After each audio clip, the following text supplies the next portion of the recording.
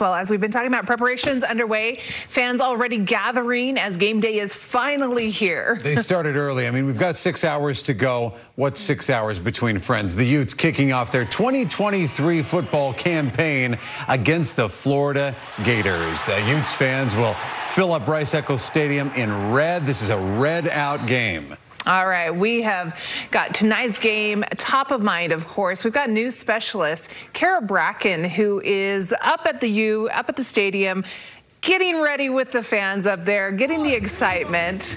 Hi, Kara, let's send it up to you. What's happening? Bunch, Kara. Hey, you know, sometimes people will say that the holidays is the most magical time of the year. Right now, though, that is football season. We're here with some of the biggest fans. Getting ready to grill their gator, which literally is on the grill right now, and it's got just another half hour to go. There it is. They're ready to rock. Let's get another cheer. Yeah!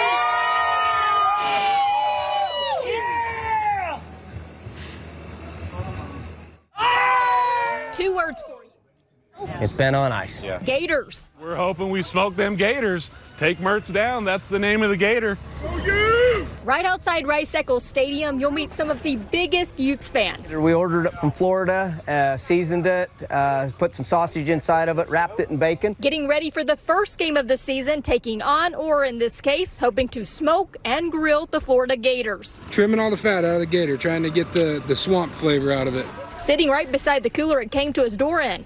When I was like, well, that's a nice little cooler it came into as well. If it looks like Mike Christiansen knows what he's doing, it's because he does. Well, this is the second one I've done. So trying his hand the first time during the Rose Bowl, this go-round, he's ready. We knew the Gators were coming because we got beat last year, so we want our revenge. So now you're putting them on the smoker. So now we're putting them on the smoker.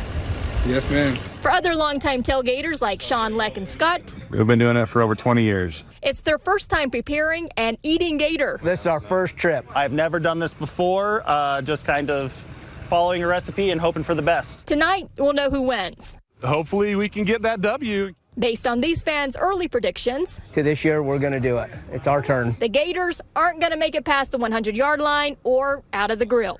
We're still going to eat the gator. Now, they say that theirs will take about 30 minutes, but across the way, they're going to take anywhere from 4 to 5 hours. So either way you look at it, those gators are going to be grilled by the time the game comes around, guys. Oh, my goodness, Kara Bracken, I cannot believe there was a full alligator there. They're saying they're going to smoke them. They're going to smoke the gators. They're smoking the gator. Whether they do or not, it is happening now. Hey, Kara, thank you. That was fun.